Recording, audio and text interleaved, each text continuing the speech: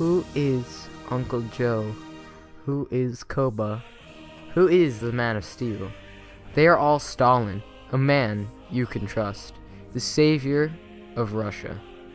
Who kicked the Germans out of Russia? Uncle Joe. What side was Uncle Joe on? The Allies. World War II proved that Joseph Stalin was a brilliant leader. The Allies were losing the war until Uncle Joe recaptured Eastern Europe.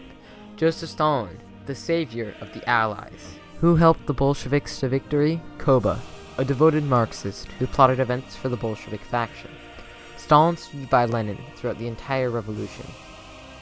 But who increased industrialization? The Man of Steel. In 1928, Stalin enacted a policy to rapidly increase industrialization. The plan was to increase the production of coal, iron, and steel. During the time of the 5-year plans, Stalin was able to increase the amount of jobs in Russia, increase the amount Russia exported, and increase the total industrialization output by 118%. Stalin was also able to set Russia on its way to becoming an industrial superpower. In the end, who was Joseph Stalin? Uncle Joe? Koba? The Man of Steel?